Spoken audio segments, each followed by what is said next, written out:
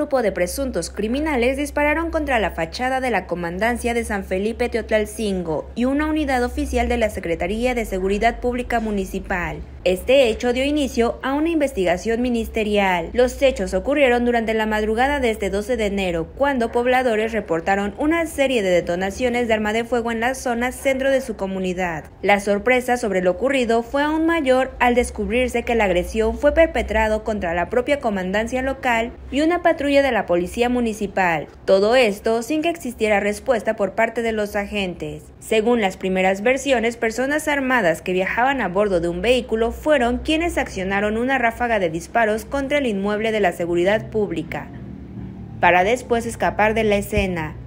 Al revelarse lo ocurrido, trascendió que no existió una respuesta por parte de los policías ante el tiroteo, debido a que presuntamente los agentes de la localidad no cuentan con la documentación necesaria para portar y hacer uso de armas de fuego. Tras lo ocurrido, agentes de la propia corporación afectadas y de la policía estatal resguardaron el área donde no se reportaron personas heridas y se dio parte de lo ocurrido a la Fiscalía General del Estado. Será el Ministerio Público Poblano quien encabece las investigaciones correspondientes para determinar el motivo que originó la agresión e identificar a los responsables para su aprehensión.